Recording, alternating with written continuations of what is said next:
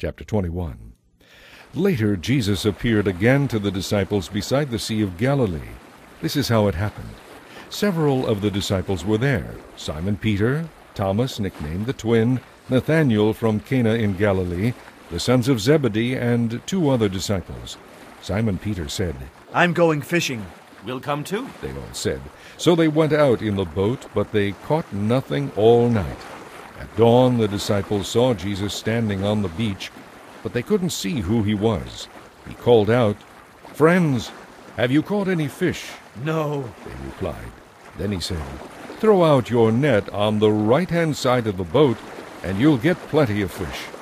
So they did, and they couldn't draw in the net because there were so many fish in it. Then the disciple whom Jesus loved said to Peter, "It is the Lord." When Simon Peter heard that it was the Lord, he put on his tunic, for he had stripped for work, jumped into the water, and swam ashore. The others stayed with the boat and pulled the loaded net to the shore, for they were only out about 300 feet. When they got there, they saw that a charcoal fire was burning and fish were frying over it. And there was bread. "Bring some of the fish you've just caught," Jesus said. So Simon Peter went aboard and dragged the net to the shore. There were 153 large fish, and yet the net hadn't torn. "Now come and have some breakfast," Jesus said. And no one dared ask him if he really was the Lord, because they were sure of it. Then Jesus served them the bread and the fish. This was the 3rd time Jesus had appeared to his disciples since he had been raised from the dead. After breakfast, Jesus said to Simon Peter, "Simon, son of John, do you love me more than these?"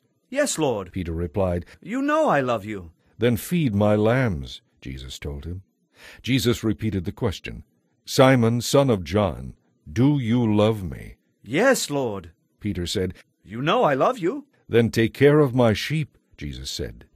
Once more he asked him, "Simon, son of John, do you love me?" Peter was grieved that Jesus asked the question a 3rd time. He said, "Lord, you know everything. You know I love you." Jesus said, "Then feed my sheep. The truth is, when you were young, you were able to do as you liked and go wherever you wanted to. But when you are old, you will stretch out your hands, and others will direct you and take you where you don't want to go." Jesus said this to let him know what kind of death he would die to glorify God. Then Jesus told him, "Follow me." Peter turned around and saw the disciple Jesus loved following them, the one who had leaned over to Jesus during supper and asked, "Lord, who among us will betray you?" Peter asked Jesus. "What about him, Lord?" Jesus replied, "If I want him to remain alive until I return, what is that to you? You follow me." So the rumor spread among the community of believers that that disciple wouldn't die. But that isn't what Jesus said at all. He only said, "If I want him to remain alive until I return, what is that to you?"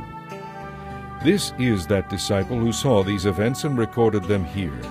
And we all know that his account of these things is accurate. And I suppose that if all the other things Jesus did were written down, the whole world could not contain the books.